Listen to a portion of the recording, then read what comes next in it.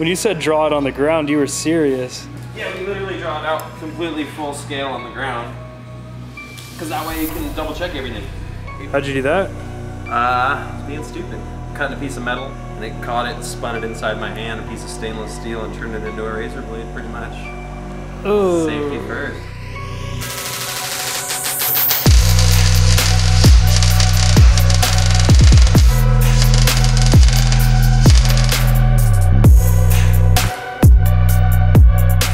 We got 2 post-it notes strategically taped together, as you can see. Labeled. Ready to go.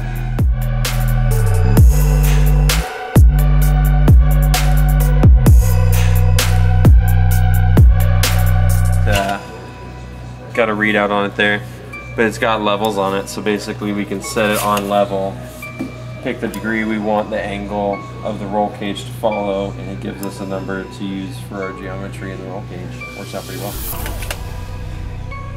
The end of the first real day. It's on clamps. Looking good. Ain't that right? Yeah, man.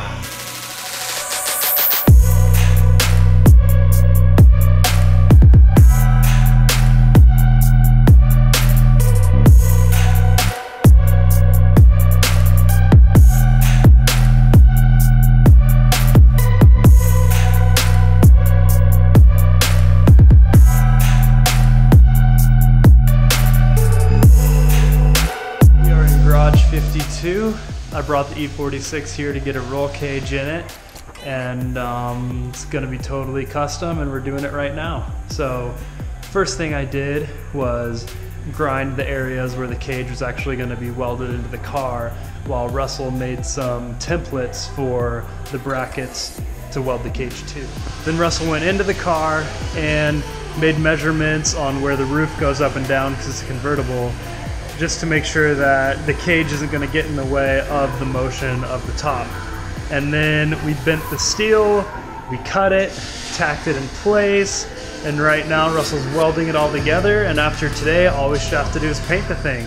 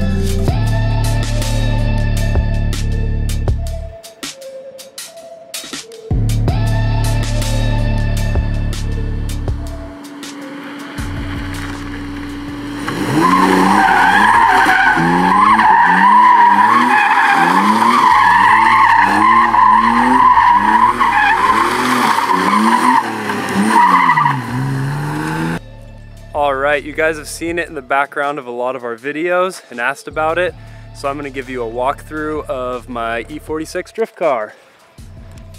So from the outside it looks pretty normal, just a lowered E46 325i convertible with BBS 3-piece. Now when I bought the car it was an automatic and was lowered with the wheels, and already had the M3 hood and the M3 style bumper, and it wasn't this messed up, but it's my first drift car and my first drift event, you know, it goes down. But when things really get interesting in this car is when I take the top down. Obviously the first thing, the video you just watched, that's the custom cage right there, done by my good friend Russell at Garage 52. He makes the sweetest stuff. He's also the one that sold me this car actually. And I saw his cars, so I knew that I could do it, because this is the first thing I ever did. Literally, I'd never changed my oil before. This came as an automatic and I swapped it to a 5-speed. So it took me a really long time to do it, and I messed up a lot. And right before my first drift event, Russell actually helped me redo my clutch correctly. Besides the cage, obviously a lot of weight reduction and open cords and ugliness that I'm going to work on eventually. We'll open the hood. Still stock engine, not turboed yet or anything like that. Just cleaned up my engine bay a little bit. I took out the air conditioner because it's a convertible, so I don't see the point in that. Took out the fluid reservoir for the window spray thing. This air intake was already on there. I'm trying to find a better solution for that. So if you guys know a good air intake solution for an E46 that actually helps or at least doesn't hurt, I would have kept it stock if it came stock, but yeah. And that is where the E46 is at in life right now. I definitely want to wide body it. I want to put deeper dish wheels on it. I don't know, I just really want to make it look good before I make it like super powerful or anything, because I'm not good at drifting yet, and there's not a lot of drifting events around here for me to practice anyways, so I'll make it look good before I make it go fast. That's my rough plan right now. All right, this is a little bonus part of the video. So this is my girlfriend Mariella, and she's basically never driven before. I have. Yeah, she has. She grew up in Buenos Aires city, didn't drive. I mean, she's driven a few times, a handful of times. So, and she certainly has never driven anything like this or put on a racing harness. So, if you guys want to stick around and watch this, I'll try to get her to a burnout by the end of the night. All right, girl.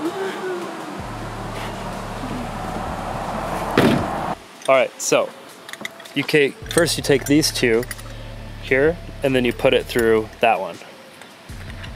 Yeah, like that. And then you put it through there.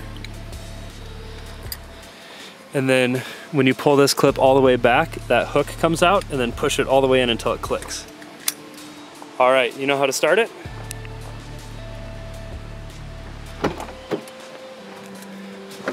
You gotta hold the clutch in.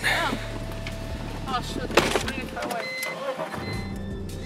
Nice. We're in first. There you go. Oh shoot, someone's coming. It's okay. You can go easy on it. Just get used to it. Hey. Oh, so smooth. I know, it's a brand new clutch. All right, it's about time for third, girl. Yeah, don't tell me. Okay. I know. Okay. So how many times have you driven a vehicle in your life? Like a car? Mopeds don't count. Probably this is the 6th time I drive. The 6th time ever? Probably. Well, you're doing pretty good. You're going pretty slow, but my speedometer doesn't work, so you wouldn't know that. There you go, girl. Yeah, there's 4th.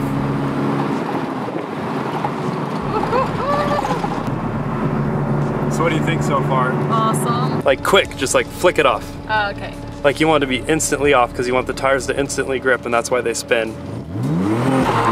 Yeah, girl. There you go. Look, you're leaving some smoke back there. Yeah. That was awesome. There, oh, it's a low car. Oh shoot, did I break it? No, it's fine. Okay. You just kind of have to go into the driveway a little sideways. Like, if there's a bump, you have to hit it diagonally, so that way there's more ground clearance diagonally than just straight over.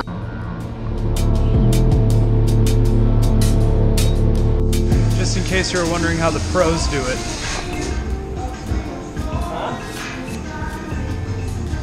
What's happening? I was talking to the camera, I said, just in case you were wondering how the pros do it. I wouldn't call me a pro. Judging by your work over here, I'd consider you a pro.